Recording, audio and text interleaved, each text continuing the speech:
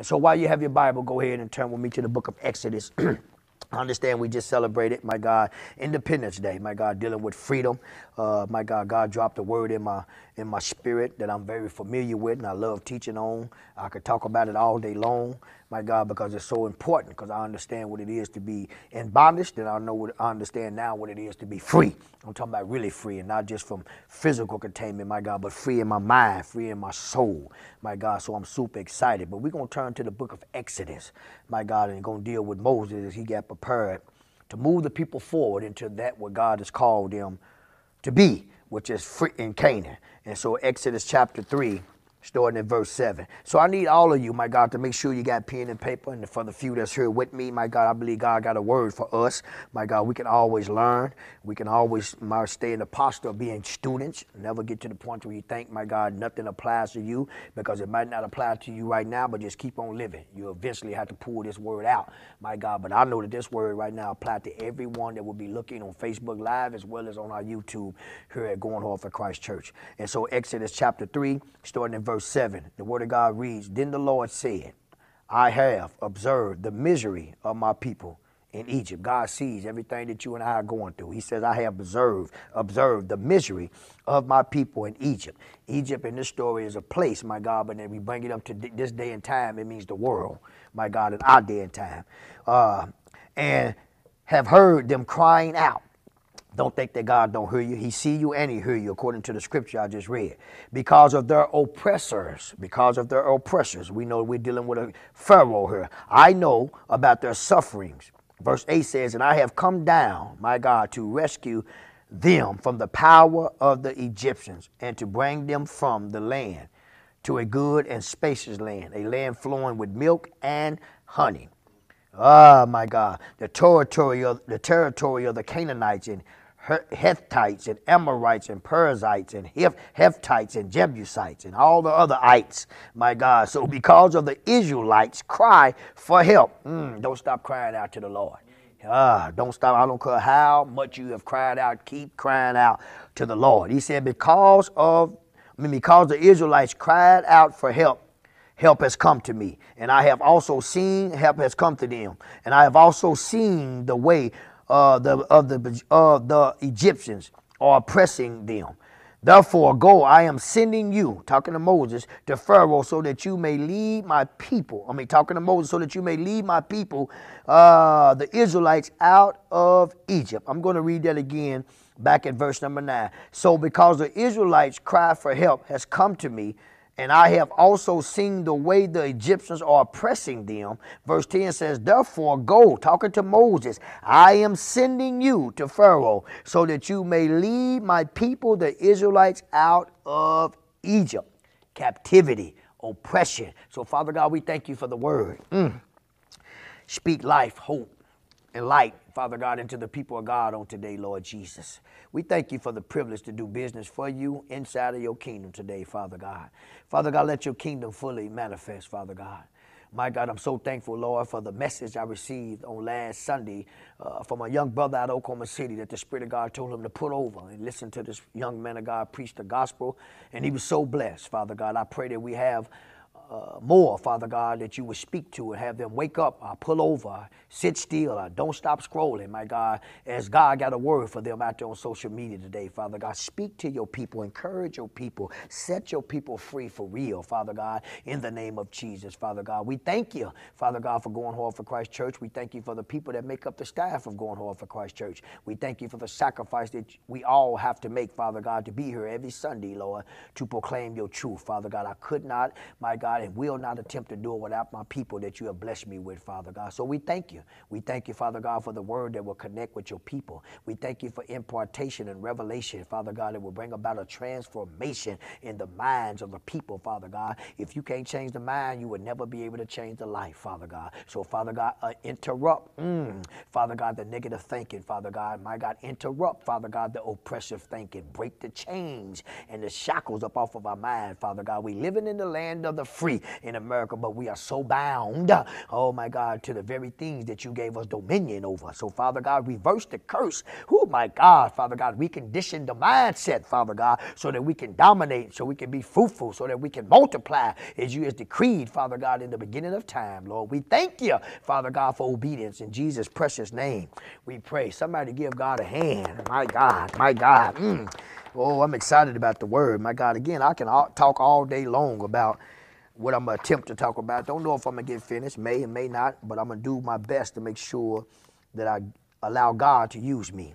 My God, I want to again thank all those that's on Facebook Live and those that will be joining this broadcast after we have, while we're on air, my God, and those that will see this broadcast after we are off air. I pray, my God, if this message speaks to you, that you call in to 918-622-8300. If no one is in the office at the time that you call, please leave a message, my God, and say, I need to speak to the man of God of Going Hard for Christ Church, my God. And if God has spoken to you, please, my God, engage with us throughout the service, my God. We would love to hear you. We have people on standby, ready to communicate and engage with you. If you need prayer, please let us know that. My God, whatever you need, my God, just reach out to us. We can't help you if you don't let us know you have a need.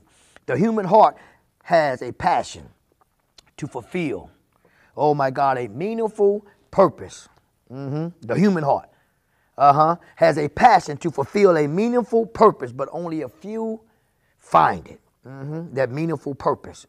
You was created with a purpose. Every one of us, God specifically created us with a purpose. It is very important for you and I and you, to discover why you were created. Because when you discover why you were created, you move from existing to living. Everyone cries for freedom.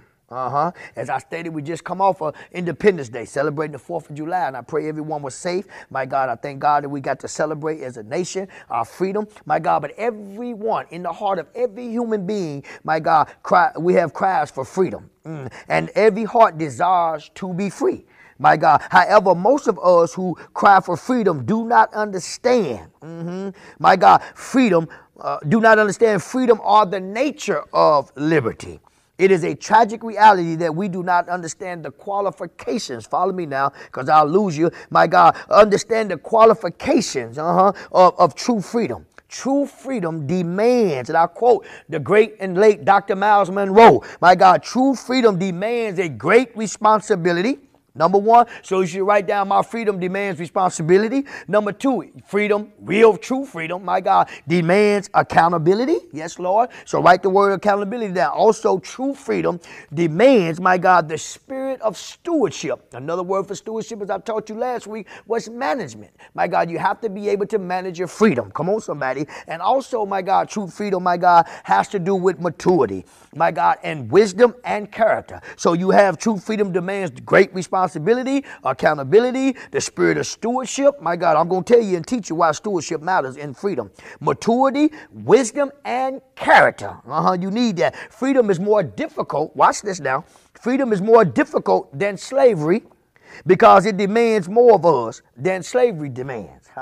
Why do I say that? Because in slavery, as I have taught many of us here at 205 South Sheridan, you are told what to do, how to do it, and when to do it. Everything is provided for you. You do not have to be responsible, my God, when you are oppressed or when you held in captivity or when you in slavery, because someone is thinking for you, my God. But when you are released from captivity or any form of bondage, now you have to be responsible, my God. And my God, that's why it's easier to exist in slavery than it is to live in freedom. And many people choose to go back to slavery because, my God, they don't want to be responsible.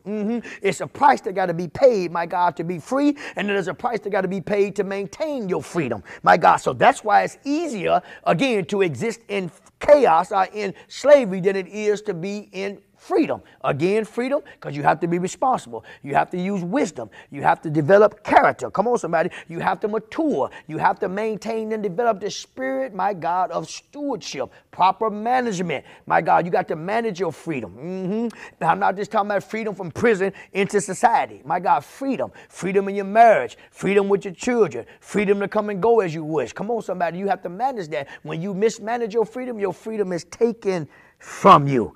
Oh, my God, I would like, my God, to walk with you out of Egypt. Egypt is captivity.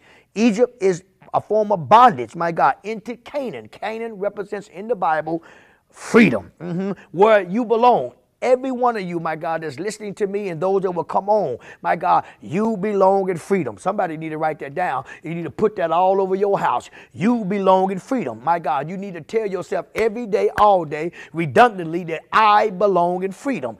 I belong in freedom. I belong in freedom. Because anytime you become repetitious with quoting that, it becomes a part of your belief system. You have to understand you don't belong in chaos. You're not created to exist in confusion. You're not created to be dominated. My God, you are created to be free, but you have to manage your freedom. And when you don't, you find yourself being led by somebody else. My God, so you belong in freedom. Tell yourself that again. I belong in freedom. I'm going to do it one more time. Tell yourself out there on social media, I belong in freedom. You have to understand it's not God's intention and it's not God's will for you to be bound up to any form of habits, addictions, or what have you. My God, even those that may be in a penal institution, my God, that may look at this, my God, because we know that y'all can see this as well. You belong in freedom. You're not supposed to be locked up like an animal, being told what to do, how to do it, and when to do it. When we become irresponsible, our freedom is taken from us, and then we are locked up and being controlled by taskmasters. But I want you to know,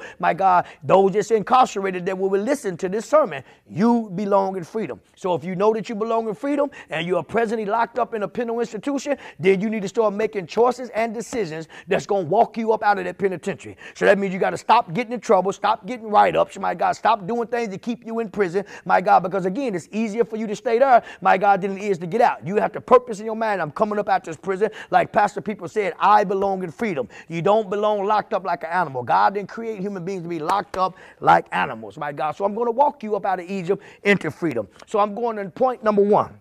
Let's deal with this phrase that is familiar around here. It's the Egypt phase is what I called it. And so there's three phases, the title of the sermon, the three phases to freedom. Remember that, 3 phases to freedom, my God. Yes, Lord. And the first one is Egypt. You got everybody, my God, has to deal with Egypt. When you are in the world, my God, when you give your life to Christ, no matter where you you could be in the Bahamas, where it's beautiful at, my God, and give your life to Christ in the Bahamas, my God, but there's still a form of being in the world, my God. Egypt in the Bible, when we dealing with Moses in the book of Exodus, to keep everything in context, my God, is that they was in Egypt, which is a physical location, being controlled and dominated by a physical human being called Pharaoh, my God, who was the king at the time. And there was many pharaohs in the Old Testament, my God. But you all of us come up out of this phase 1. And all of us is dealing. There'll be some that has been brought up out of Egypt. And there's some of you that will listen to this online, my God, sermon, my God, and see that I am still in Egypt. Are you with me so far? And so this phase is a time of oppression and bondage, the Egypt phase. Israel was in bondage at the time of this writing. My God, in Egypt for over 400 years. They were depressed, write that word down, and they were oppressed and they were suppressed. Now, if you are listening to me right now and you are dealing with any form of depression and oppressed and suppression, my God, then that's a problem. Because God calls us, my God, to be free from depression and oppressive spirit, oppressive mindset, and suppress. Here's the thing I want you to understand. The mind controls the emotion. My God, you have the authority in you if you are in right standing with God, my God, to take authority over any spirit of depression. We all battle that. Even I find myself dealing with that. I got to keep it on the dollar, my God. Oh, my God, because when you rage in war for God, my God, the enemy is coming after your mind. Whoever get the mind, you hear me say, get the life. So if you are in this situation right now dealing with you're depressed, you feel oppressed, or you're suppressed, my God, you can't flourish, you just feel like you're trapped, my God, then God has a word for you, and you are what the Bible will call in Egypt right now. Our conditions, right? Listen to me. Our conditions determine our conduct until it is interrupted by an external force. Oh, my God. God had to interrupt, my God, the condition that the Israelites were in. He had to have, he raised up Moses, my God, to come in, my God, to interrupt, my God, the negative force that the people of God was dealing with. There is certain things that you and I are facing in our lives, and you will not overcome, my God, it until you allow God to interrupt it, until you allow God to step in, my God, and intervene or interrupt, my God. How many of you, like myself, has tried to make a lot of changes within my own strength, and it didn't work out, my God? I tried to stay clean and sober, my God, within my own strength, and it didn't work out. But until I allowed God to interrupt that negative force, my God, I was always trapped in the spirit of addiction, my God. And one thing about it, until God come in and intervene and interrupt, I like the word intervene and interrupt, my God, the depression, the oppressed and the suppressed, my God, you will stay right there in a form of Egypt. And my God, and when God does not intervene, my God, our conduct will never change. Oh, my God, I'm going so I'm heavy right now. My God, unless God intervene, your actions, your behavior will never change. My God, so I want to liberate you right now out there. Quit trying to change yourself and allow God to change you. There's certain things you're dealing with that you can't change. Only God can change. And there's certain hang-ups and habits, my God, and situations and soul wounds, my God, and different things that's happened to you, my God, that you can't fix, my God. No matter a therapy can fix it, my God, God gonna have to fix it. You can go to every therapist in the world, my God, until you allow God permission to come into that area of your life that you are wounded or depressed or oppressed or suppressed with, it will not change. And once God intervenes, he changes your conduct. He changes your actions, my God. He changes your heart. He changes your lifestyle, my God. It takes God, my God, in certain areas of our life, my God, to intervene and interrupt the negative forces that we are dealing with in life. So write this down up on the point number one. Let's look at number one. The first important point we need to see is that God always begins with the end result. Oh, y'all need to catch that. God always begins with the end result. He created your destiny, and then he went back and created you for your destiny. Let me say that again. God created everything about you and your destiny and your destination and the plan that you have to take and the road you have to take to get to your destination, and then he went back and created you for that. That's why don't nothing catch God by surprise, because he created everything for you, and then he created you for it. So when you're going through life, my God, and things begin to happen, God already knew, because he created your destiny before he created you for your destiny. Are you with me so far? Familiar scripture, Jeremiah 29:11 says, "For I know the plans." This is God speaking.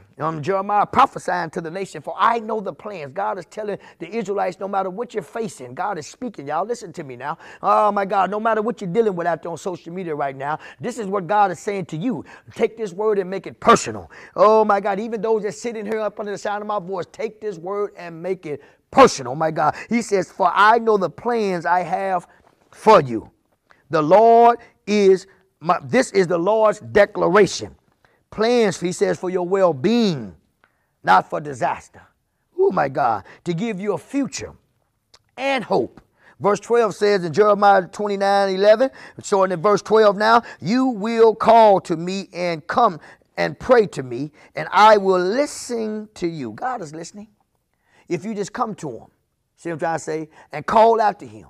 He's listening. He said in the scripture, he says, "I've heard and I've seen the misery and the oppression of my people." My God, God is just waiting for you to go to him instead of going to everybody else. He said, "I know the plans I got for you. It ain't one for disaster, but I got a future for you. I got hope for you if you just come to me." God is telling many of you out there on social media today to come, even those that has been in church, my God, and this COVID, my God, and this light shutdown that we're in the nation has disrupted your normality, my God, and you have got out of rhythm with reading. You have got out of rhythm with tithing. You have got out of rhythm, my God, with sowing into the kingdom, into the spiritual realm. And God, my God, wants to bring you back, my God, till you crying out to him. Some of you need to lay out in your room, lay out in your living room, begin to cry out to God. When was the last time you really cried out to God since we've been somewhat shut down in this nation? God is saying, my God, if you will call to me and come, call and come.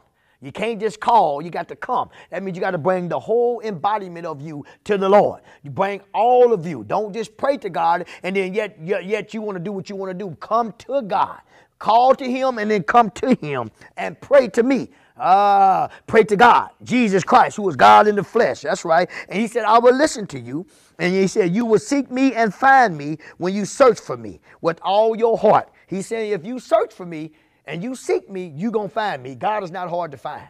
We're just not looking. We just not seeking. We just not searching. We just not calling. We just not coming. As the scripture just admonishes us. We always say, God know the plans he has for me. But finish out the rest of the scripture. He says, cry out to me and come to me. My God. Yeah. Seek me, he says. My God, and you'll find me. My God's goal is freedom for all people. Freedom. His goal for the children of the Israelites was freedom.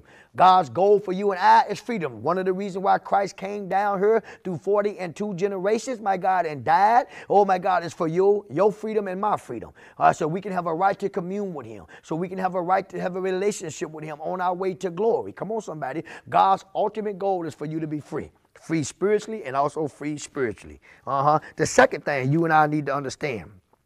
A divine promise, oh, don't miss this, sister, is more powerful than your predicament. Oh, my God, your predicament. What predicament are you in right now? But do you got a word for it? Have you went to see what God's word says about the situation you're dealing with? Oh, my God. I know, my God, we can tell everybody about the predicament or the problem I'm in, but can you tell your neighbor, can you tell your pastor, or can you tell whoever what does the word of God says about the predicament you're in? Let me read that to you again. A divine promise, y'all please don't miss this, it'll set you free. A divine promise is more powerful than your predicament. So no matter what you're trapped in, my God, God's word is more powerful. And the promise of God is more powerful than your predicament. You want me to put some scripture on it? Write down Genesis chapter 12, verses 2 through 3. He says to Abraham, the father of faith, my God, he was in a predicament. He was dealing with a situation. And he told Abraham, I will make you into a great nation. I will bless you. I will make your name great. My God, and you will be a blessing. Oh, my God. I will bless those who bless you, and I will curse anyone who treats you with contempt. And all the peoples on the earth will be blessed through you. And so God gave Abraham a promise in the midst of what he was facing. Thus, the Bible out there on social media is full of promises for you and I. If you are a kingdom citizen, meaning that you have accepted Jesus Christ as your personal Lord and Savior, and he is Lord and Savior of your life, my God, oh my God, this Bible is full of promises that you have access at. All you got to do is access. Keys represents access, my God. All you got to do is take the key and access, my God, whatever promise you need concerning the predicament that you may be in. Is it finances? That's word for finances. Is it in any form of bondage? My God, oh my God, whom the Son set free is free indeed, my God. Oh my God, is peace escaping you? Jesus said, peace I give you, not as the world give it. My God, I give you peace that comes from heaven. See, there's all type of promises that's afforded to the believers. But you and I have to seek God. We have to cry out to the Lord. We have to do like Jeremiah 29:11 says, my God, we got to come to the Lord. We got to bring all of us. You can't bring just a part of you, my God, because I need God to move in my situation, but I still want to do what I want to do, how I want to do it, when I want to do it. See, that's not bringing all of God. That's not bringing all of yourself to God.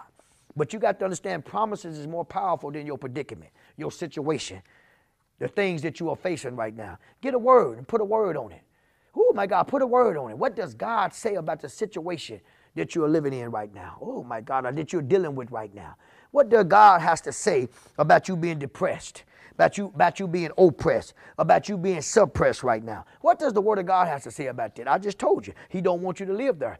He called all of us to be free. So that's what God's word has to say about that. My God, the devil is a lie. I bind the spirit of depression out there on social media. I bind being oppressed. My God, that's not where kingdom citizens are supposed to live from. We don't live from that. My God, God delivered us from that. Come on, somebody. Who am I talking to? Let me give you this note right here. Write this down right here. Whenever God delivers you from something, he also delivers you to something. Oh, yeah, write that down. Whenever God delivers you from something, if God delivered you from depression, oppressed and suppression, he delivering you to something, and most likely it's to him.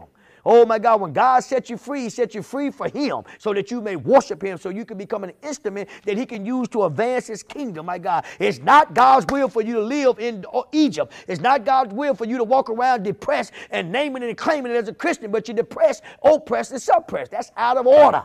It's a mockery to the king. God has set you free, but you got to walk out your freedom. We're going to teach you how to do that right now. And the third thing, my God, God gives you a vision of freedom while you are in slavery.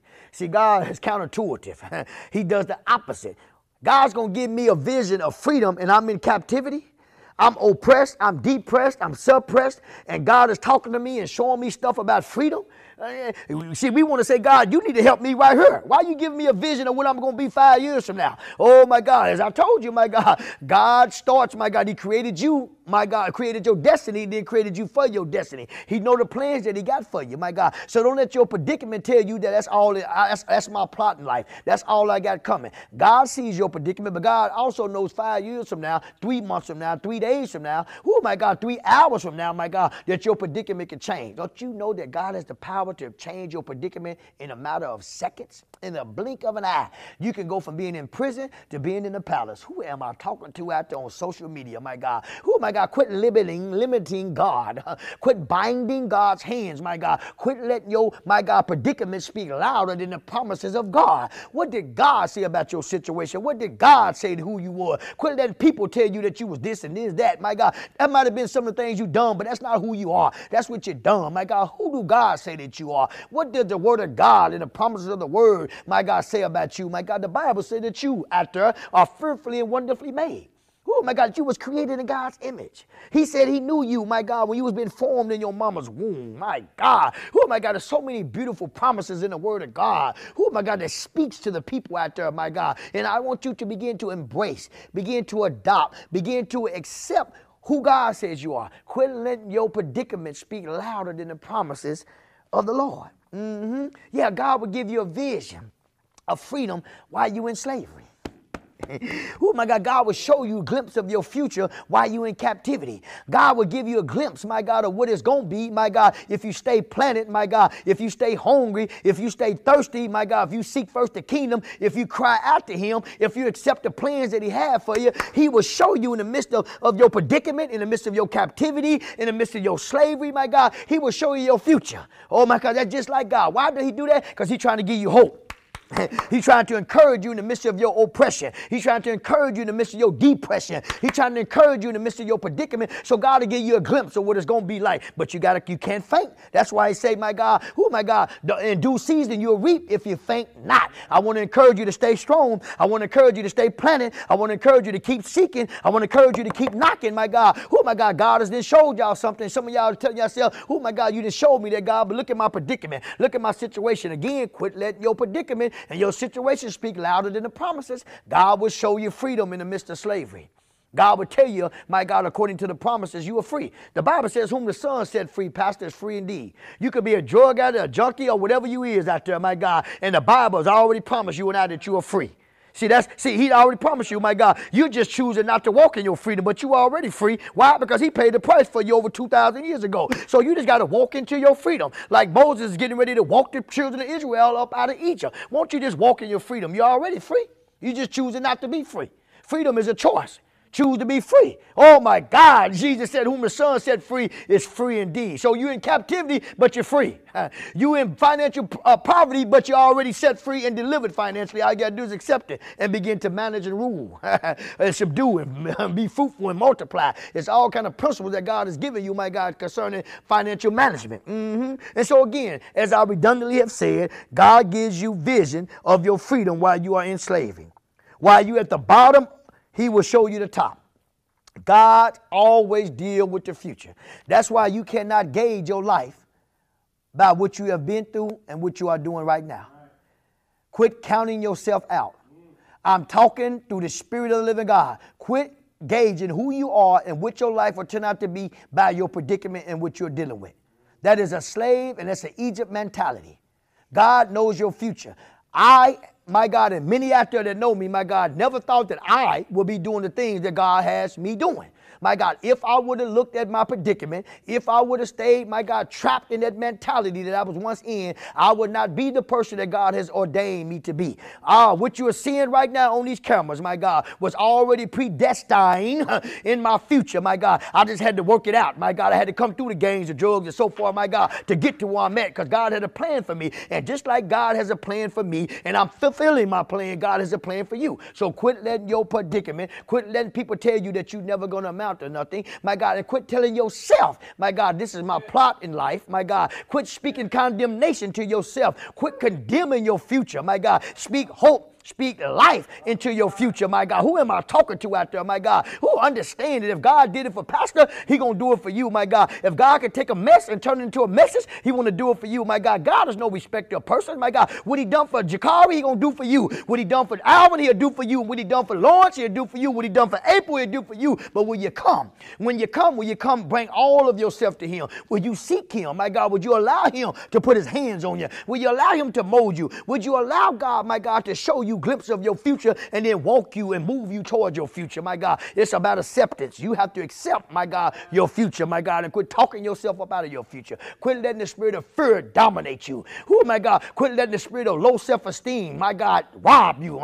Quit telling yourself you don't look the part. Quit telling yourself you're not educated enough. My God, I'm guilty of that myself. My God, I feel so unqualified, and that's a good place to be in because it ain't me, it's God. Who am I talking to out there? It's not by my might nor by my power, but it's by his spirit out there. And so you got to understand, you got a future.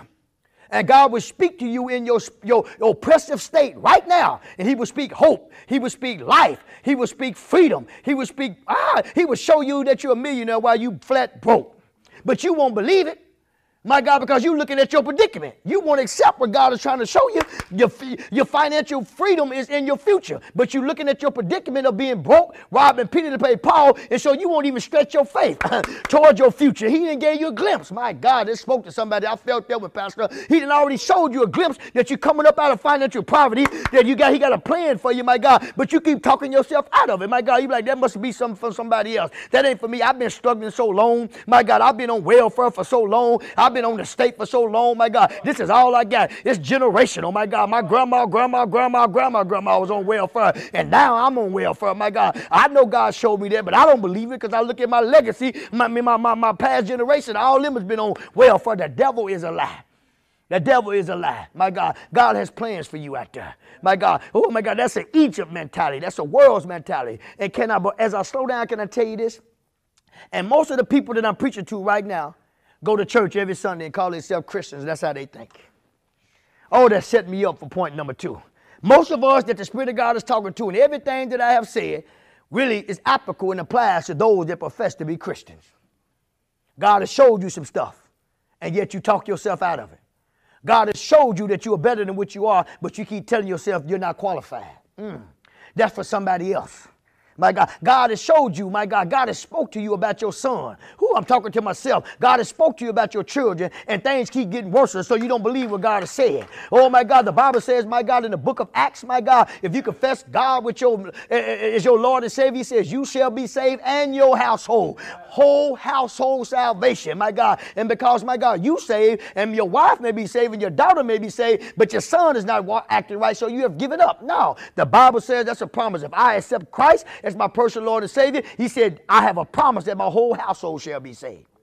And so sometimes as I teach my family, things get worse before they get better. Things will get worse, thank you, Naila, before they get better. Come on, somebody. And so therefore, keep on believing. Keep on hoping. My God, don't let your natural eyes, my God, deceive you. Don't let your ears deceive you. Come on, somebody. What does God says about you? That's why you got to know your purpose, my God. That's why you got to believe the plans that God has for you, my God. You got to tell yourself, God wants me free. And freedom ain't got nothing to do with you being in the physical world. It got to do with your mental condition. It got to do with your self-esteem, my God, your image of yourself. All that matters, my God. If you've been listening to Minister Lanny, he's been talking about all that stuff, my God. Somebody give God a hand out there, my God. Woo, Jesus. Yes, Lord. Let's go to phase number 2, my God. After God delivered you and I out of Egypt, after God bring you out of the world, because, see, many of us, we got saved out of the world. I got saved in prison, and many of you got saved in church. Some of you got saved at some, I think it's KAA camps and all these different camps that I know nothing about because I didn't grow up in church. My God, wherever you got saved, that you got saved out of the world. God delivered you from the world to him, okay? But after God delivered you, just like Jesus got baptized, my God, and the Spirit descended upon him in the book of Luke, I believe that was. And the Bible said the Spirit of the Lord, Pastor, led him into the wilderness. Right after he is, you know what I'm saying, get saved and fast and pray and all that stuff, he gets led into the wilderness, right? All right? So the second phase on the road to freedom, we dealt with Egypt, captivity, bondage, depression.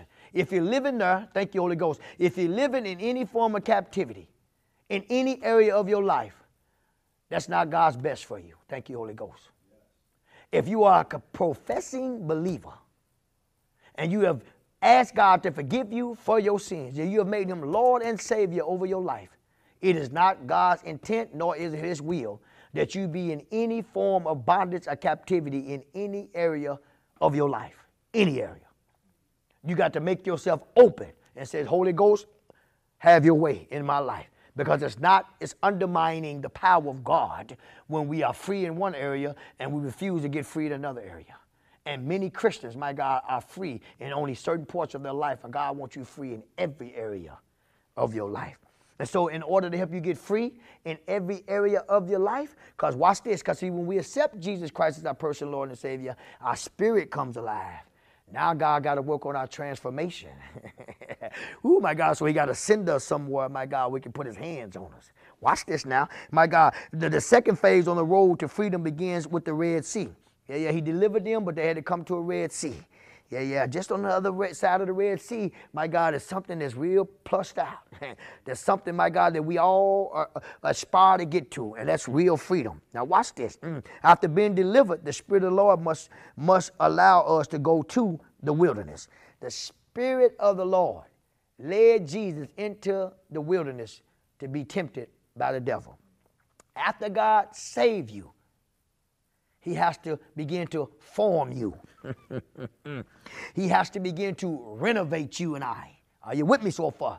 Oh, my God. And so he had to begin to prune you and I. He had to begin to cut on you and I. He had to drop you and I in the fire. He had to drop you and I in the lion's den. Oh, my God. He has to allow us to be lied on, talked about, misunderstood, and all that is molding and shaping us and getting us ready for the last phase. But before I get there, I want you to understand, you have to embrace your wilderness experience because it's preparation for where you're going. Who am I talking to out there? My God. Wilderness represents testing and trials and God training you how to be responsible.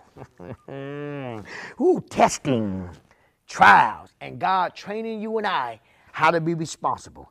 It is impossible, y'all, to walk into freedom without shouldering its responsibility. True freedom demands that you and I be responsible. I've always said it, bringing it down to the simplest form. When you are not responsible with your freedom is taken from you. As I've always said when I teach the marriage couples here going off for Christ Church, I got my wedding ring on right there. And I can walk up out the house if I forget my wedding ring, my God, because I run up out the house or whatever, my God. And my wife is not going to be like, why you ain't got your ring on? Why you ain't doing this and that? Why you ain't doing that? Only reason why she would say that is because if I have taken off my marriage ring, my wedding ring, my God, and went out there and have violated the covenant of marriage by way of committing, I'm teaching you, adultery. Now, the freedom that I had when run up out the house and forget my wedding ring, my God, and I run up out the house and I do what I do, my God, and my wife ain't tripping because I have never given her a reason to question, my God, my loyalty. But the minute I break my vow, and the minute, my God, I allow some inappropriateness to come into my marriage, my God, to make my wife question my loyalty and my holiness to her, now when I run out the house without my ring on now, she wondering why you ain't got your ring on. Why you always running up at this house with your ring off your finger? You're starting to leave your ring off your hand a whole lot. Why all of a sudden, I'm going somewhere, I know where I'm at in my thoughts, why all of a sudden now this is such an issue? Because my wife knows that I have violated the covenant and allowed some form of impurity, my God, into my marriage. And now she don't trust me. Now the freedom that I had, I no longer have. Because when she allowed me, my God, it didn't trip with me with my ring being off at times, my God. Oh, my God, because I violated that. Now, the freedom that I had, now I don't have no more. See, I'm trying to make it as simple as you can understand. Why do I say shoulder responsibility? Because to be in real freedom, there's a level of responsibility. True freedom demands responsibility. As I've taught y'all, when you mismanage your freedom is taken from you. When you violate your covenant, my God, the freedom to come and go as you please. Some of us, my God, soon we leave the house to go to McDonald's, you have to text her and let her know I'm at McDonald's in the drive-thru ordering a Big Mac, my God. And when you get the Big Mac, now you got to say, I'm leaving now, my God, headed back to you. And when you pull up in the driveway, you got to let them know I'm outside in the driveway. And then when you get out the car, you got to go in the door and say, honey, I'm home. because you violated the freedom that you had to come and go as you please when you broke covenant. Now, if you don't understand the responsibility of freedom right there, I don't know what's going to help you. Freedom always comes at a price. Real freedom always comes, my God, at a cost. You have to pay, my God, a cost to be free. And when you mismanage that, it's taken from you. Oh, my God. It is impossible, as I stated, to walk into freedom without shouldering its responsibility. Oh, my God. It is also important to understand that many of us has been conditioned by our former oppression, which keeps us from moving forward in the things of God. Many of us has been conditioned by our former oppression. The children of Israel, to come back to context, my God, they was delivered from Egypt, but Egypt wasn't out of them. They was physically out from up under Pharaoh, but their mind kept going back to Egypt. My God, we used to hearing that, my God, but I need us to really understand what the Spirit of God is saying. It's a reason why we are hearing this again out there going off of Christ, because many of us is free. We don't have no physical Pharaoh over us, but we got other Pharaohs, like lust, like lying, like cheating, like financial debt, depression, backbiting, jealousy, laziness, inconsistency. Them is Pharaohs today. We don't have a physical man telling us what to do, my God, but we have other devices, little schism and isms, my God, controlling us, my God. But they couldn't move forward. The Israelites couldn't move forward because their condition of being oppressed for so long, my God, was never out of them. That's why God got to take you and I to the wilderness, my God, to recondition you and I, to transform our mind. Let me read that to you again, my God. Oh, my God. It is also important to understand that many of us have been conditioned, my God, by our former oppression. What is your former oppression right now? Don't be afraid. Don't be afraid. Type it in there. It may be lust. It may be fear. It may be depression. It may be suppression. It may be laziness. It may be food. It may be gluttony. I don't know, my God. Oh, my God. But when you name it, my God, you standing on it, my God. And so what is, my God, your oppressor today? What is, my God, your taskmaster? Who and what is your Pharaoh at this time of me preaching this sermon right now? And that thing, my God, that is oppressing you is keeping you in the condition that you are in. You are delivered, but you are still oppressed. That is a bad place to be in as believers when Jesus has given his life. He has shed his blood so that you and I can be free, but we are still depressed. We are still oppressed. We are still in captivity, though we are free from the bondage of sin. But yet sin is still our taskmaster.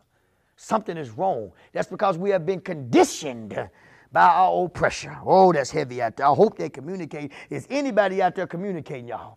Yes, Lord. Yes, Lord. Yes, Lord. And your oppressor, watch this, your oppressor is keeping you from moving forward. So, Pastor, when Jeremiah said, I know the plans I have for you, I know that you have a future, I know that you have hope, I got a special purpose for you, my God, you don't believe that because your oppressor speaks louder. Your predicament speaks louder than the plans of God. People's voice speak. Don't you know your oppressor could be that man you sleeping with? I'm going to keep it on $1 because he keep telling you that you ain't nothing, that you won't be nothing, ain't nobody going to ever want you. And he does that, my God, to belittle you, my God, because he know if you leave his butt, my God, he ain't, I can't get nobody to say no. Let me watch myself, my God. And so be careful, my God, and vice versa. Some of you men, your oppressor, you're laying up beside her. T.D. Jakes said you can't cast out the devil you sleeping with. Who am I talking to out there, my God? You better be careful because some of those that's closest to you can be your oppressors. And they need you to stay in Egypt because as long as you stay in Egypt, they get to be irresponsible. They get to be unproductive. They get to be unfruitful, my God. But the minute you decide to accept your plan that God has for you, to accept your purpose that God has for you, now they got to get ghosts. I can't get nobody to say nothing right there. Oh, my God, I want you to know that some of the people you trying to bring into freedom, they got to die in the wilderness because they can't go. Who am I talking to out there? You're trying to bring people into the promised land, they can't go. They're supposed to die in the wilderness. Oh, my God, who am I talking to out there? So your oppressors, don't let your oppressors speak louder, oh my God, than your future, my God. And many of us cannot move forward and possess the land,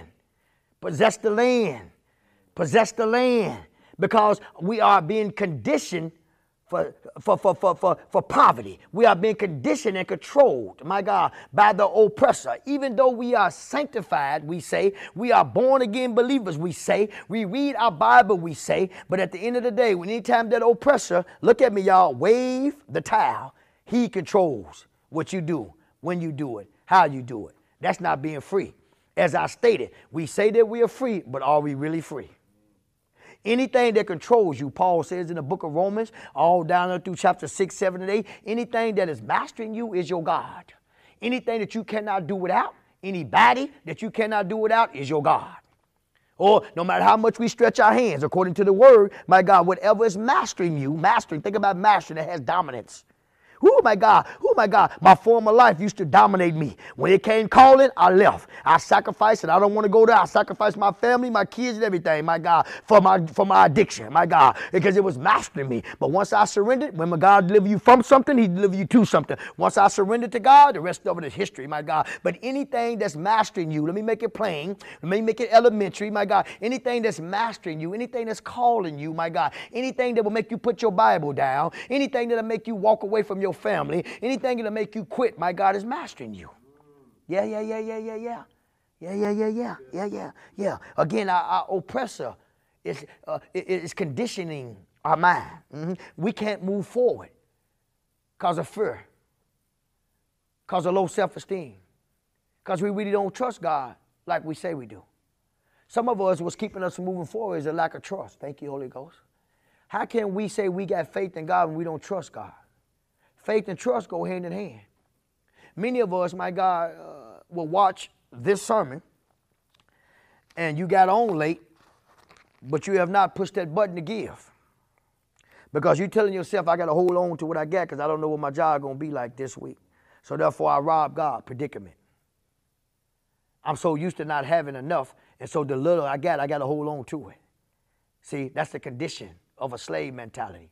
And so you would rather sacrifice your future, my God, for $30 or $40. That you're supposed to give God. Lord have mercy. I'm going to leave that alone. God took them to the wilderness. God took them to the wilderness to get Egypt out of them first. Remember, Egypt represents testing, trials, and being responsible. This shows us that position, write this down, position doesn't guarantee disposition. They was free positionally, but they wasn't free mentally. You and I are free positionally, spiritually. Bring it up to our time. But we're not free in our mind. That's powerful right there. My God. Freedom starts in the mind. If you are not in freedom in your mind, you are not free. We just celebrated Independence Day. We just shouted, we just popped firecracker, we just barbecued, and we talked about I'm free. Are you? After all of the festivities and after everybody left the home and left the environment you was at, how many pills do you have to take to deal with depression? And I'm not being insensitive. I'm trying to help you. Real freedom is in the mind. Yeah, I felt that one. That's why I'm kind of just, say line. Let me give you a definition of disposition. It translates to your behavior. Whoever controls the mind controls the life, and the mind controls the behavior. So if you are a professing believer, but yet your behavior is still in Egypt, then you're not free. If you're still bound up and struggling to the very things that Christ set you and I free from, then you're not free. I just want to help you understand what real freedom is really about. Because the freedom that we think we have, we really don't got. Because until I get free in my mind, I'm not free. And as I stated, freedom in the mind controls your actions. So if I find myself being mastered, I'm back to this, being controlled, being dominated by some oppressor, then I'm not free. Quit telling yourself that you're free when you're not free. See, you got, like I told you on Father's Day, people, my God, who you think you are, who you really are, and who you want others to think you are. Which one are you? Who you think you are, who you want others to think you are, and who you really are. It's okay. We all are working this thing out. We all got areas in our lives, my God, that we need God to intervene. We need God to disrupt, my God, that negative force that's going on in our life. All of us got it, including the pastor. See what I'm trying to say? My God, but at the end of the day, my God, if your mind is dominated, you're not free. Because you could be battling something, that don't mean you're not free. See what I'm trying to say? But if you are dominated, my God, by many oppressors, plural, then you're not free. I don't care how much you jump and shout. Can I help you understand something? Jumping don't make you free. Shouting don't make you free. Clapping don't make you free. Coming to church don't make you free. Application of the word what makes you free. Accepting your freedom what makes you free. applying the promises of God in your life, that's what makes you free. That's why I say, my God, just because you're a Christian don't mean that you're free. Oh, my God. So I want you free today. And for those that's online that would hear this, my God, and you're not a Christian, my God, you'll never be free. You'll always be dominated by the curves of this world. You will always be dominated by the culture of this world, my God, because true freedom can only be found, thank you, Holy Ghost, in Christ and through Christ. Period. Oh, my God, I don't care how much money you got. I don't care what kind of car you drive. I don't care what side of town you live on, my God. You can have all that stuff and you are still not free, because many of us got all that. We got the $200,000 a year job, my God, but we depressed. And we take a whole lot of pills just to get through the day. You got to have 18, my God, nobody get offended. You got to have 18 cups of coffee just to get started. You can't just wake up and say, Lord, I thank you that I'm alive today. You got to have 40 cups of coffee just to start your day. Coffee is your master. I know somebody out there laughing at me right now. Amen. Oh, my God, the wilderness experience is characterized by God's miraculous provision. When they was in the wilderness, go back to context of the scripture, my God, God provided everything for them. When they was in Egypt, my God, Pharaoh, my God, provided everything for them, just like prison. You know what I'm trying to say? You told what to do, how to do it, and when to do it. They give you 3 meals a day, give you a change of clothes, my God. When your boots wear out, they give you a new set of boots, my God, and all that. If you get sick, they let you go to the doctor for free. My God, come on, somebody, on somebody else's tax money, though. Yeah, everything is provided for you. But now, my God has delivered them from Egypt. God has delivered them from Pharaoh, and now God is trying to take them vertical. That's why God allowed, my God, the spiritual heavenly food to come down called manna, my God, because God was trying to bring them back vertical. And he allowed water to come up out of the rock because God was trying to recondition their mind and bring them back to him. That's what God is trying to do to all of us right now. All of us at one point in time, we either coming out of Egypt or we going back to Egypt. I mean to the wilderness, because God is always working on us. But God is trying to bring some of us back vertical, my God, because we so used to everything horizontal. We so used to everything being given to us, my God, and God's trying to provide for you and I. Oh, my God, God is trying to bring us back vertical. That's why he fed with heavenly food from heaven, called water to come out of a rock in the midst of a desert. Think about that. Water gushed out of a rock in the midst of a desert. God was trying to prove who he was to his children. Oh, God got you and I in some tight situations because God's trying to prove who he is to you and I. You need your wilderness experiences, my God. Oh, my God, everything is provided for you by God when you're in the wilderness, because God is working with you. He's trying to show you I can take care of you. He's trying to show you I got the plans for you, my God. God will allow things to happen, my God. It seems like when you first get saved, everything you pray for, it seems like it happened. Oh, my God, God does it for you, my God, because it's in the wilderness where God know we tender, because we just not coming out the world, my God. He know our spirits are saved, but now our lives got to be transformed. So God is strategically working with us, my God. He sends certain trials, pastors. He sends certain testings, my God. He sends certain provision, my God, because he's trying to build your belief system in him, my God, because many of us believed in the job that we go to, my God, in Egypt. We believe in our husband, my God, and the money that he make, my God. We have our faith in every other thing but God. And so God's trying to bring us, now that we're in the wilderness, my God, and we delivered from Egypt, my God, now he's trying to bring us to a point where we believe in him, where we look to him for our strength, where we look to him for our guidance. We look for him, my God, for all of our needs to be met. And he said, if you seek first the kingdom, my God, and of God and all of his righteousness, he will provide all these things for you. So in the wilderness, God will provide provision for you. God will meet your needs. But God is doing that because he's trying to prove himself to you.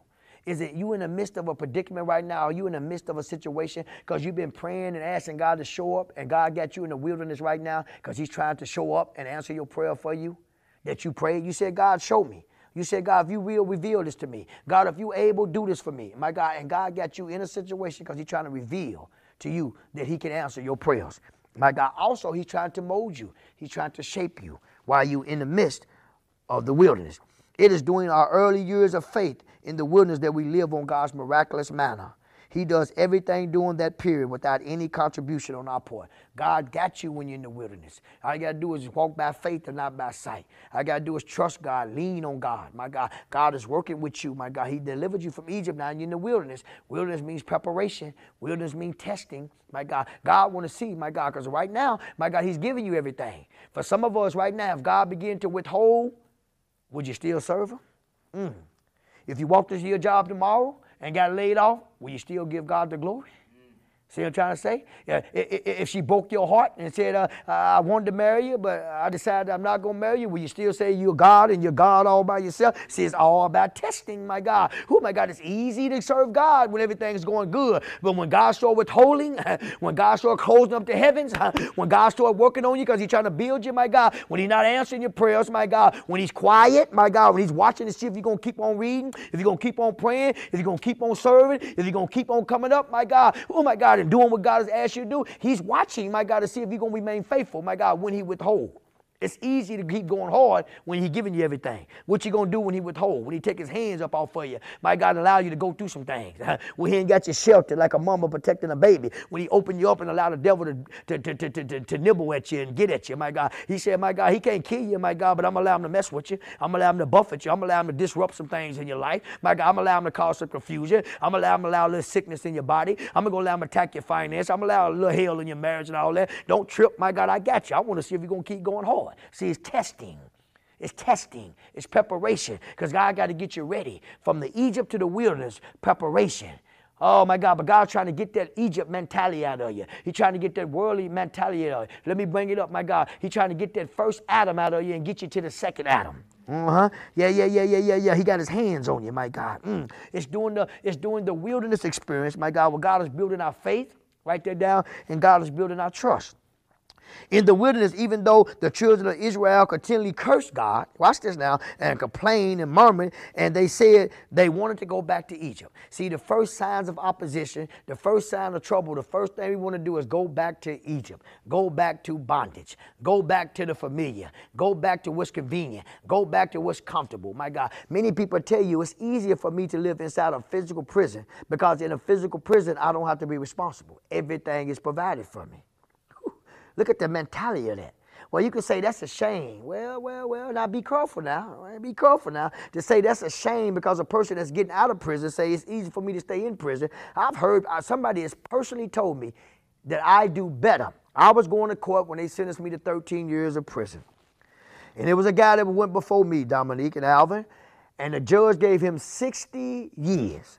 And this is what he said, and I respect him to the fullest.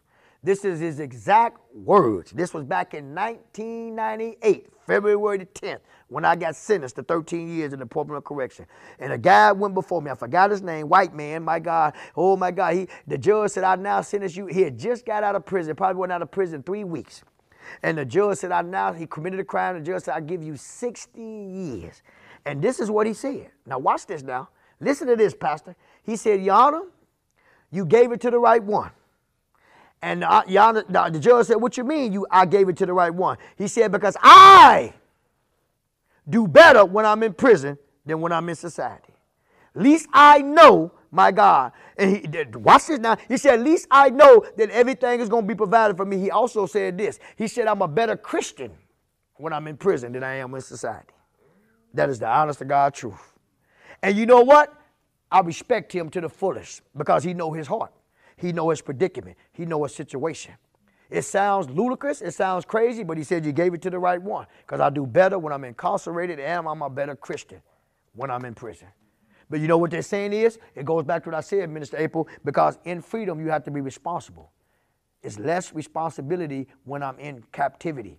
Because everything, I don't have to worry about gas, water, electric. I don't have to worry about getting, the only job I got to go to is out there on the queue. I may work in the kitchen. I may be responsible for sweeping and cleaning the dorms or something like that, something real light. But in society, my God, it's too much hustle and bustle, too much going on, it's too much pressure. And when you done a lot of time, my God, it's easier to stay locked up. The same thing with the children of Israel. They was in bondage for 400 and some years, and when God set them free, they kept wanting to go back. Every time they faced any trial, any testing, any temptation, the first thing they said is, I want to go back. And many of us as Christians, my God, before we put our finger on my man, many of us, as soon as we face any opposition, my God, first thing we do is we revert back. We don't say we want to go back, we go back. We leave God, go out in the world, and then when we get too hard, we want to come back to church. And that's a problem. That's why we're not transforming, my God, because we quit in the midst of testing. We quit in the midst of purging. We quit in the midst of God's molding and shaping us. And the first sign of trouble, the first sign of testing, the first sign of temptation, my God, we quit on God. And we do just like my man.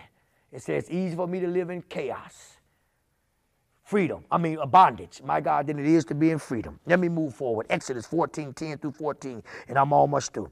Exodus chapter 14, chapter 14, 10 to 14. As Pharaoh approached, the Israelites looked up, and there were the Egyptians coming after them. The Israelites were terrified and cried out to the Lord for help. They said to Moses, is it because there are no graves in Egypt that you have taken us away to die in the wilderness? Because they was faced with some problems and a little testing, April, and a little inconvenience. And they were so used to getting water when they wanted water because water wasn't coming in as plentiful, my God, because they wasn't eating the food that Pharaohs were. See, you can get used to prison food. You can get used to that little prison stuff. And And then, come on, somebody, because stuff wasn't happening, keep in mind, conditioning, because things wasn't happening the way they was used to it happening. They asked Moses, is it because there are no graves in Egypt that you has taken us away to die in the wilderness? What have you done to us by bringing us out of Egypt? So they was okay with being told what to do. Watch this. Isn't this what we told you in Egypt? Let me finish. Leave us alone. Listen, y'all. Listen to mindsets of God's people. And we the same way. Leave us alone, pastor. As long as I come to church, I'm fine. Don't tell me to stop doing that. Don't tell me I got to clean my life up. Don't tell me I got a lifestyle still matter. Leave me alone. Leave me alone, pastor. Don't disrupt, my God, the oppression. Don't disrupt the depression. I'm comfortable there. At least I know how to manage that depression. At least I know how to manage, my God, this chaos that I'm living in. It's easier for me. I'm happy living in chaos. I'm happy living in slavery. Leave me alone, pastor. I ain't going to that church. You preach too real. The truth hurt. There's too much conviction over there. Leave me alone. Oh, I'm making it where you understand. We saying the same thing they saying. Leave us alone so that we may serve. Leave me alone, pastor. I like operating in chaos. I like being irresponsible. I like being late. I like a dirty house, a dirty car. I like looking crazy. Come on, leave me alone. I like that. That's all I know. Don't ask me to clean up my life and function like a queen and a king that God says I'm supposed to function like. Don't ask me to, my God, to be free financially. I like robbing Peter to pay Paul. Don't ask me to be a giver, my God. I like struggling. Oh, my God. Yeah, we got the same mindset as they got. Ain't nothing different 3,000 years later. You are telling me as a pastor, leave me alone. Oh, my God, that I may serve the Egyptian. Oh, that I may serve oppression, that I may serve captivity, that I may serve mediocrity, that I may serve low self-esteem, that I may serve ungodliness, that I may serve unholiness, that I may be a hypocrite. Leave me alone. Let me serve my oppressors. Oh, somebody talk to me. I wish we was in church. My God, I might preach this next Sunday. It would have been better for us, they said, to serve the Egyptian. We saying it may be better for us to serve the oppressor. They said it's better for us to serve the Egyptians, the people that beat them, the people that starved them to death, the people that raped their wives and all that, raped their kids and all that type of stuff. It's better that we serve them. I'm trying to make you feel it. Oh, my God, this is the mindset. That's why I'm telling you freedom is a state of mind. Oh, my God, let me serve these people. My God, at least they treated us good. How can they treat you good when they were starving you to death and whipping you with whips, my God, and raping your children and snatching your wives away from you, and you say you want to serve them? Oh, my God, the first thing we do, bring it up at our time. My wife always say, make it where I understand it. The first thing we want to do, my God, when we first opposition is run back to the very thing that ran us to the church. We run back to the pills. We run back to the weed. We run back to the sex. We run back to the conniving. My God, the very thing, my God, that you said you was tired of, and you ran to the church and said, Lord, what must I do to be served? And the first sign of opposition, you run right back to the very thing that ran you to the church. Oh, it's a form of insanity. We ain't no different than them. 3,000 years later, Minister Jakari. Yes, Lord, my God. We want to serve them in Egypt and then die in the wilderness. Rather than die in the wilderness. We want to serve them in Egypt, Pastor. Serve the Egyptians, oh, my God, than to die in the wilderness. But Moses said to the people, don't be afraid, stand firm. If the Spirit of God has said all that to you, I want you to understand, if that's your condition, stand firm. Don't quit, my God, and see the salvation. That means the deliverance. Let me move. That he will accomplish for you today. God is able. Yes, Lord. For the gypsies you see today, you'll never see again tomorrow. Some of the predicaments and situations you're dealing with today, if you stand firm and you stand still, my God, and you give God an opportunity to work and you give God room to work in your mind, you won't see them enemies today. My God, how you feeling right now? If you keep rolling and you keep standing for God, you won't feel like that. My God, the pain that you got, the church hurt that you say you have and so forth, my God, just stand still. God going to heal that too. That's another thing. Thank you, Holy Ghost. I heard so much about church hurt. Church hurt. And I'm going to be real careful. But that area right there too is an oppressor. Because there's many people right now that I know, that I communicate with, my God, that's out of church, don't believe in nothing that's going on with the church because you was hurt in church. You are in oppression. That condition is controlling your future. That condition, that mindset, my God, that they hurt me in church. The pastor was this, the first lady did this, the leaders did that, my God. Oh, my God. And so now I don't want to have nothing to do with church, my God. And so that has become your condition. That has become your mindset. But you don't understand, my God. You may think, but you are oppressed. You are in the condition of unfruitfulness, unproductivity. Oh, my God, you're unproductive. Thank you, Holy Ghost. My God, because you are allowing a condition that something that happened to you when you were 13 years old. Even if it happened last week. You got to get free. If church hurt is dominating your present, then you're not free. I don't care how much Bible you quote. I don't care how much good you preach. You're not free if you allow church hurt to dominate your future and rob you from being involved with the body. Many of you out there, my God, let me speak because I'm about to. Many of you out there, my God, God saved you and you are saved. But you have been wounded. And I'm not saying, my God, what you have went through is not applicable. My God, people have hurt you. People have mishandled you. People have dropped you. My God, but at the end of the day, so you have told yourself, I'm going to sit down. I ain't never doing nothing again. I ain't never going back to church again. But there's some church here in Tulsa that needs your gifts. There's somebody that's sitting in these churches needs your purpose. There's somebody, my God, who, my God, is waiting on you to get back into position. God is speaking, Lord. Who, my God, they're waiting for you to come to your senses. They're waiting for you to return back to the Zion. They're ready for the glory of the Lord to hit your life again because somebody needs you. As we teach over here, who in my life got to suffer while I remain the same? Quit letting your conditions keep you and other people suffering because you don't want to come out of your condition. Oh, my God. Oh, my God. Oh, my God. So if you are dealing with church hurt, my God, allow God to penetrate that. Oh, my God, please allow God to penetrate that because somebody needs you. My God, don't be like the children of Israel and say, let us die in Egypt. Let us go back to Egypt and be told what to do, how to do it, and when to do it. Quit letting the pain that has happened to you control your whole destiny. Oh, my God. Yes, Lord. Write this down. Just because you can't see the way doesn't mean that God doesn't have the way. Whew, my God. See, they couldn't understand. The Israelites couldn't understand that God has a plan. He already delivered them from the physical man. Now he's training them in the wilderness. See, but they couldn't see that God was taking them somewhere. See what I'm trying to say? Because they oppressor. Their mindset. You got to get the mindset out. You got to get the mindset out of you. It's the mindset that's hindering you. It's the mindset that's keeping you from advancing. It's the mindset that's keeping you from growing. It's the mindset that we have is keeping us from being blessed. It's a mindset that's keeping us from saying it's good on this side, my God. God was trying to get to Egypt out their mentality because where he was taking them, they couldn't bring Egypt to where God was taking them. Many of us has brought Egypt into the church. Oh, my God, that's why we as leaders got to be long-suffering with people and, oh, my God, and allow God to work it out. Come on, somebody. Oh, my God, that's why you got to have a ministry, pastors out there in place, my God, to disciple people. Because when people come into your church giving their life to Christ, you got to understand they got a lot of oppression. They got a lot of Egypt in them. They got a lot of not knowing how to operate as kingdom citizens in God's kingdom. And you got to have something in place to help them and teach them and train them how to walk in the kingdom. Oh, my God. Oh, Lord have mercy. But just because you can't see the way doesn't mean that God doesn't have the way. During the wilderness, God will qualify you for your promise. The wilderness will prepare you for Canaan.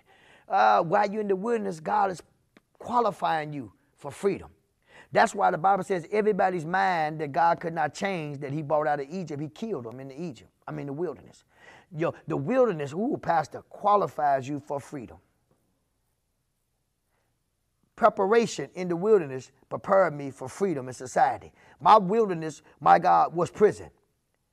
See what I'm trying to say? So I prepared myself through taking classes. I gave my life to Christ and so forth. My God, and I allow God to work on me, Pastor. I allow God to deal with me, my God, and put his hands on me, my God, while I was incarcerated. My God, because the wilderness, my God, was my preparation to learn how to shoulder the responsibility of freedom. My God, because if I would have came out of prison the same way I went in, I wouldn't have been able to manage freedom. See what I'm trying to say? And it's just been a matter of time before I found myself right back in bondage and my freedom, my God, taken from me, and I'm right back in penitentiary. So the wilderness was preparation for me for freedom. For some of you right now, the wilderness experience, listen to me, y'all.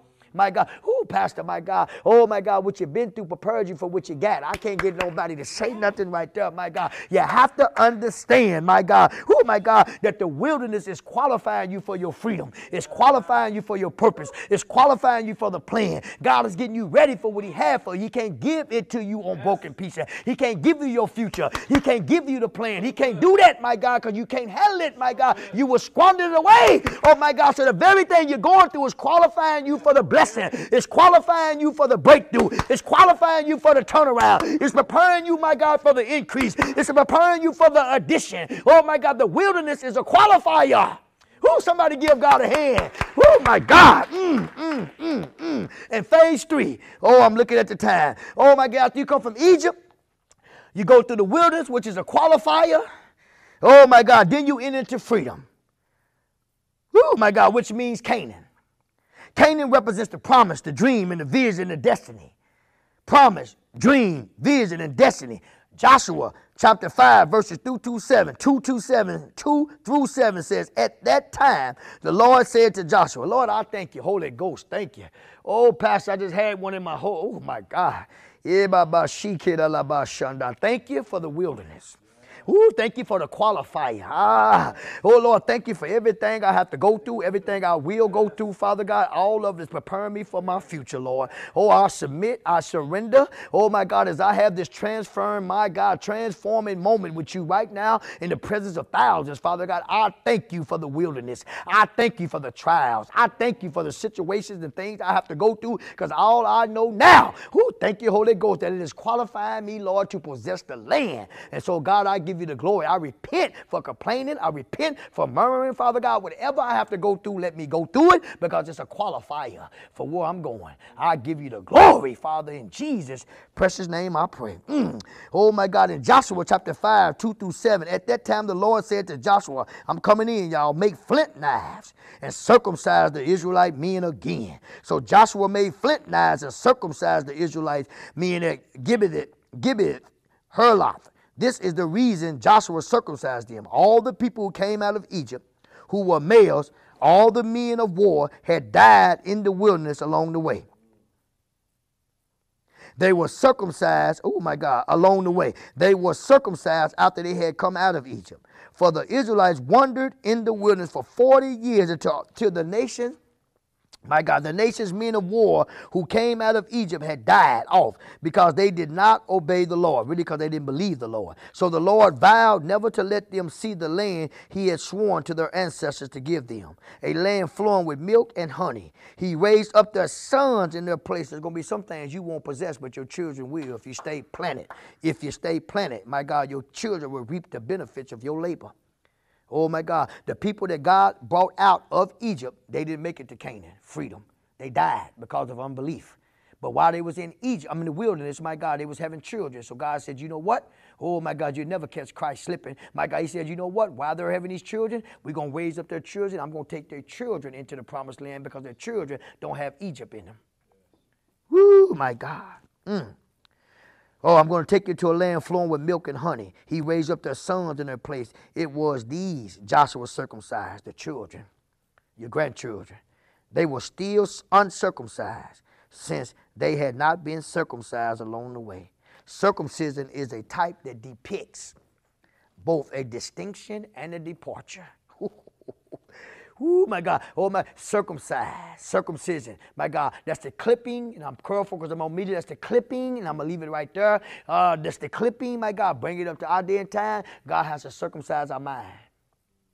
Cut away Egypt. Cut away oppression. Cut away depression. Familiar verbiage around here. We need to go back to a circumcision. God, re-circumcise me. Cut me some more. Get the flint knife out. Cut out this murmuring. Cut out this complaining. Cut out these excuses, my God. Oh, my God, cut out all these distractions. Circumcise my mind again. Help me to believe again. Oh, my God, help me to have hope again, Lord. Help me to accept the plan and the purpose and the promises that you have for me, God. Oh, my God, we need to be circumcised, my God. The church has got out of rhythm. There's been awakening, my God. Wake up the church, Father God, and circumcise. Oh, my God, we got to get on a consecration and a fast to get back circumcised. Yes, Lord. It's also symbolic, my God, from the old way to the new lifestyle. Yeah. Until a person, watch this now, experience mental transformation. Until you experience it. Now we in the promised land. We left Egypt. I didn't went hard with you in the wilderness, my God, and made you understand that the things you're going through is qualifying you for freedom. But until a person experiences mental transformation, they will not experience the fullness of their freedom, potential, and destiny. When a man is born again, the Spirit of God recreates his inner man and makes his home in him. So, my God, let me go back to that right there. My God, until you have a mental transformation, you will not experience the freedom, the potential, and destiny that God has for you. So, what am I saying? You're saved, but you ain't transformed. Remember, freedom is right here. So, you saved, but you dominated, mastered, and controlled by everything that God delivered you from. You just ain't accepted the freedom. And so, my God, we're in the kingdom, Pastor. Oh, my God, we're in the kingdom. We didn't walked up out of Egypt. We're in the kingdom, my God, but we don't feel we're not free. We're not operating our purpose and our potential, my God. And we have, my God, just shunned and turned our back on our destiny because we're not free mentally. Now, watch this, my God. The Spirit of God recreates his inner man, a person's inner man, and makes his home with him. Freedom in our mind and actions is left completely up to us. Oh, my God. So when you get saved, God, my God, recreates your spirit. But your actions and your conduct is up to you and I to be transformed by the renewing of the mind. So you do your part and God does his part. God saves your soul when you accept him as your personal Lord and Savior. But in order for your lifestyle to change, you got to allow the Spirit of God. You got to do your part through reading the word and applying the word. That's why James said, don't be hearers but doers of the word. See, many of us, my God, is saved. Watch this. Thank you, Holy Ghost. Watch this. Ooh, April, watch this. Oh, deliverance don't mean freedom. The children of Israel was delivered, but they wasn't free. Oh, my God. That's why people get out of prison. They delivered from prison, but they're not free. Because freedom has to do with the state of mind. Oh, who am I talking to out there? Many of us is delivered, but we're not free. Oh, my God. Oh, my God. Freedom in our mind and actions is left up to us, my God. And if you're frustrated because you're like, man, I keep falling. Man, I keep doing this and that, my God. Don't quit, but understand that the transformation of your conduct is left up to you and I. God has saved your spirit. He recreated your spirit. Your spirit is born again. That's why Paul said in Romans 12:1-2, be ye transformed by the renewing of your mind. Transform. Your mind controls your conduct. Your mind controls your actions. If you accept, my God, that you are free because of the finished works of Calvary and the atoning blood of our Lord and Savior, all you got to do is accept your freedom. There is no hang-ups. There is no habits. There is no oppressor. There is no demon. There is no devil. Whatever you want to put on it, my God, is strong enough, my God, than the blood. And all you got to do is walk out your freedom. Freedom from past relationships, freedom from past bondages. I don't care what it is. Remember, we're talking about freedom. I purposely, in the Spirit of the Lord, preached this sermon because I wanted you to understand what true freedom is all about. We are saved, but are we free? We living in the land of America. We're supposed to be free, but we bound up to everything. American people is the most bound up people in the world. We are dominated by the very things that Christ, my God, told us to dominate. Yes, we are. Think about that, Pastor. We live in the land of the free. Look how bound we are to pills and meth and drugs and sex and money and porn and social media and everything else under the sun. The very freedoms that God gave us to manage, my God, oh my God, is managing us. And so we in church jumping and shouting, but we're not free. We in this naming and claiming. I call those things that be not as though they are. Turn around 7 times and get a car, and ain't nothing transformed. That's why the world is sitting back laughing at us, my God, because we jumping and shouting and speaking in tongues, but we not free. Oh, my God, I'm just a preacher that will preach it. Oh, Lord, let me bring this thing in. The enemy of true freedom is a slave mentality. Write that down. Please, Pastor, the enemy, my God, of real freedom and true freedom is a slave mentality. Oh, that's so broad, and I'm not going to mess with it because of time.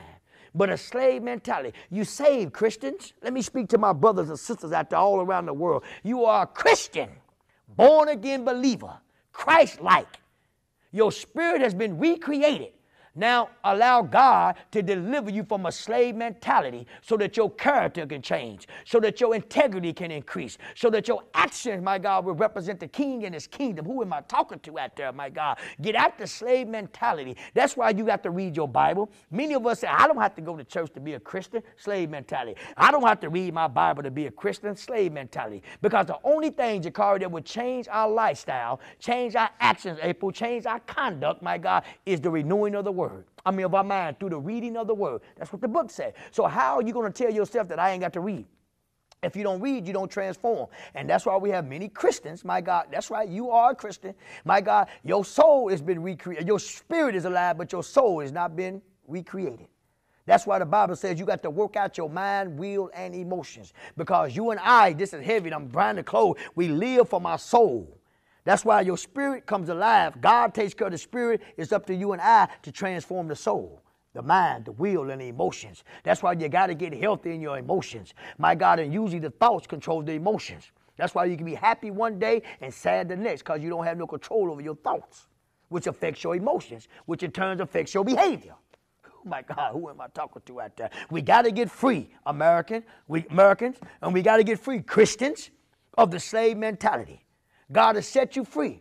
That's what was wrong with the church in the book of Exodus. They was free, but they had a slave mentality. See what I'm trying to say? Even though they was in the freedom.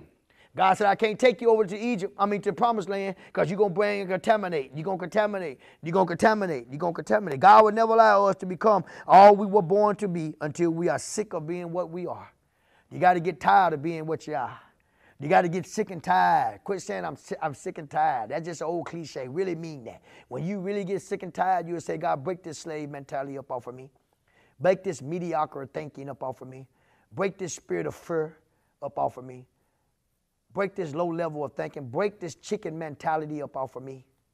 Yes, Lord. You'll never change until you really get sick and tired of being what you are. If you don't like it, you can fix it. God has already given you the authority to fix it. All you got to do is come to him. This requires that we hate our former lives. Whew, I'm coming in. Hate. Jesus said, love what I love and hate what I hate. I'm so glad I realized that the very thing that I was stood for was the very thing that was killing me. Let me say that again. The very thing, Pastor, that I stood for, gang life, drug life, street life, so forth. When I came to my senses, when God saved me the second time in the wilderness, which is prison, I realized, Pastor, that the very thing that I was loyal to was the very thing that was killing me. Some of us need to get the personal revelation that the very people, the very places, and the very things that you are loyal to is the very thing that's killing your potential, killing your purpose, killing your happiness, killing your peace. Oh, yeah. Ah, my God, as you go in God, my God, everybody can't go.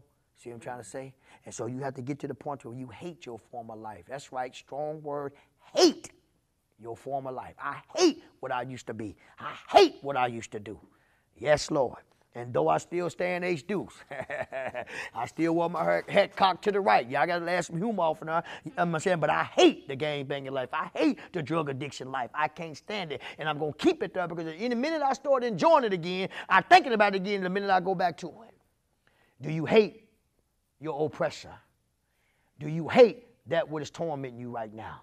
Do you hate the very thing that's offending you? Do you hate the thing that's robbing you of peace? Do you hate the thing that's robbing you of your health? Do you hate diabetes and change your eating habit? Do you hate high blood pressure and exercise? What do you hate? Do you hate it enough to let it go because it's oppressing you?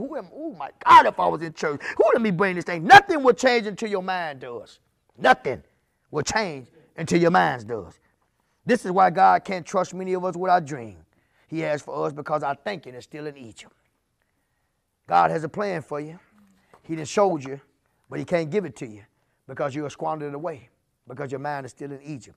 In my conclusion, without mental transformation, the actions we take to change may only produce a new place where we continue to do old things. Oof. Without mental transformation, repentance, change your mind, Alvin. Yeah, the actions we take to change may only produce a new place where we continue to do old things. That's why, my God, as T.D. Jakes say, you have some people that's 23 years old, been married 3 times already because they don't see covenant. Anytime they inconvenience in a relationship, they abort the relationship. See what I'm trying to say? They abort the relationship, thinking that if I get another woman, things going to be different. If I move from Tulsa and move to California, things going to be different. I got the same drug habit. I got the same mindset. So if I move to L.A., then I won't do that again. Wherever you go, because whatever you focus on the longest becomes the strongest. And your mind attracts the very thing that you like. So whatever you like, that's what you're going to attract. Whatever you do, that's what you're going to attract. Oh, my God, I'm going to go home and close this thing down, my God. And so mental transformation, my God, is the only thing that's going to affect our actions. And like I stated, my God, without a mental transformation, we may change demographics, we may change location, we may change. That's another problem. Many of you didn't change churches, but you ain't changed you. So you contaminated this one, now you're finna go contaminate another one. So we're just perpetuating contamination throughout the body of Christ, and the world is laughing because we have no power. Because anywhere there's darkness, anywhere, my God, there's contamination, it dilutes the power. It dilutes the power. See what I'm trying to say? Darkness dilutes the power. Oh, my God. See what I'm trying to say? So, yeah. So it ain't about shifting demographics, not shifting churches, shifting husbands and wives and all that. All that don't matter without mental transformation, my God. You're going to do the same thing you did in the last 2 or 3 relationships. Write this down. What you feed your soul determines the quality of life and the degree of your freedom. What you feed your soul, which is your mind, will, and emotion, determines the quality of life and the degree of your freedom. If you do not feed yourself the word of God, look at me, y'all. As I'm closed, I'm done. This right here is the most powerfulest book that you will ever open in your life. These words right here has so much authority. They are creative words. God said, let there be, and there it was. And after he created it, he named it. Oh, my God. He named it, my God. He named it. Then he created man and Adam and said, now all these animals that I created, now you name them. So God named, he spoke light into the earth, my God, and he named it light. He sent all the animals to Noah and say, name all the animals. This book right here is the #1 key to mental reconditioning, mental transformation.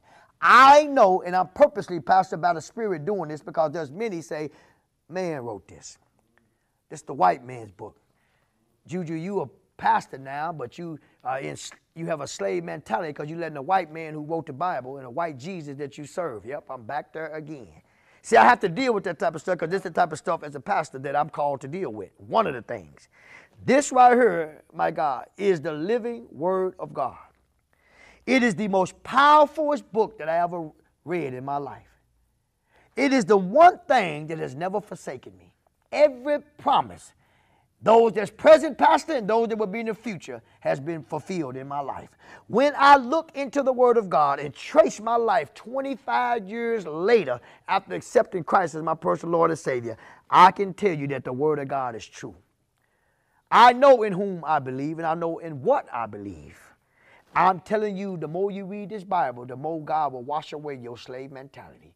Until you and I allow the Word of God to recondition our mind, our actions and conduct will never change. And you will find yourself saved but depressed. You will find yourself saved but not free. You will find yourself in church, my God, but you don't live outside the church like you're a Christian because you don't have mental transformation. The only thing that can transform your mind completely and take you from captivity to real freedom, where you'll really be able to say it's good on this side, is the living Word of God. As I have taught y'all that going on for Christ Church, whatever you do, read your Bible daily. Many of us, my God, on this shutdown that we've been in, my God, it's time off or whatever we got going on in your life. This is time for you, my God, to get reacquainted with your Word, reacquainted with prayer life, my God. Ooh, come on, somebody, because it's the only thing that's going to bring liberty, which is freedom to your mind, is the Word of God. You cannot transform, and that's why we have so many frustrated Christians in the body of Christ, because ain't nobody allowing the Word of God, Pastor, to transform their lives.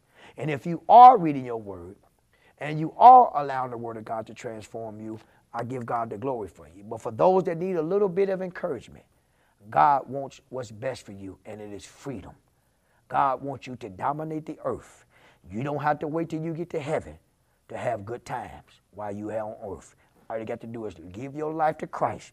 Allow God to transform your mental condition and walk in your freedom, because he's going to change your actions, which is going to bring freedom to your life. So, Father God, we thank you as we close.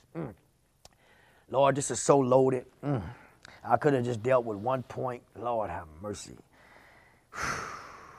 Lord, thank you for your people. I pray your people got this. I pray that you was effective through me, Father. It's like I was trying to put a quart in a pint, Father God. I pray, Father God, that somebody understands that there it is. I told them that you had a word for them, Father God, and I know you have spoke through me. Father God, I felt it in my spirit, Father God. Father God, thank you for recreating our spirits. Now, Father God, we submit and we surrender to the reconditioning of our minds, which consists of our soulish man, which is the mind, the will, and emotions. Father God, as I raise my right hand, Father God, I'm asking for you to come in and finish what you started. According to Philippians 1:6, he who begun, which is God, a good work in us, is able to complete it to the day of Jesus Christ's return. Father God, finish that which you have started in all of your sons and all of your spiritual daughters, Father God, in the name of Jesus. We desire real freedom. And we have just learned, Father God, that true freedom has to do with our mindset. We thank you, Father God, that you have put it in our hands. It's up to us, Father God, to be free. Our spirit is recreated, but our souls need to be changed. And Father God, we pray that you give us a hunger and a thirst for your word, Father God, in the name of Jesus. Father God, forgive us for constantly wanting to go back to Egypt. Constantly, every time we face opposition. That's why the Bible says you took them the long way, because at the first sign of opposition, you knew that the Israelites would want to go back to Egypt. Father God, pity the man or woman, Father God, that tells themselves that it's better for me to be in oppression. It's better for me to be in Egypt. It's better for me to be in captivity. It's better for me to be in prison because I don't have to be responsible. Father God, break that yoke off of them. Set them free. Father God, bring restoration between mother and daughter, and son and father. Cover our marriages, Father God. Bring life and breathe life into our marriages, Father God. Help us, Father God, to recommit to our vows one to another, Father God. Change our mental condition concerning our spouses in the name of Jesus. Help us to see our spouses the way you see them. Help us to love them through Christ. Help us to forgive one another through Christ. Help us to let go, Father God, through Christ. Help us to release through Christ. Apart from you, we are nothing, and we can do nothing according to your word.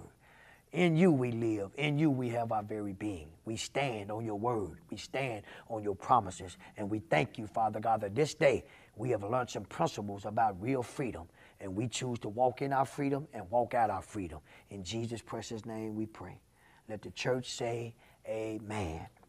If this message, my God, has spoke to you, my God, and you are online with us, and even if you see this message after we go off the air, my God, please, if there's anything that I personally can do for you, please call 918-622-8300, my God. And if this message has been a blessing to you, please take it, those that are on social media, and share it. If there's anything that you know somebody in your family can benefit from this sermon, please take it and share it, my God. Not because I need the likes, my God, because I want you free, and I want you set free and delivered, my God. So if this was a blessing to you, we love to hear from you. Call in, write in, my God, or just reach out to us, my God. 918-622-8300. Thank you for joining Going Hard for Christ here at 205 South Sheridan. God bless you.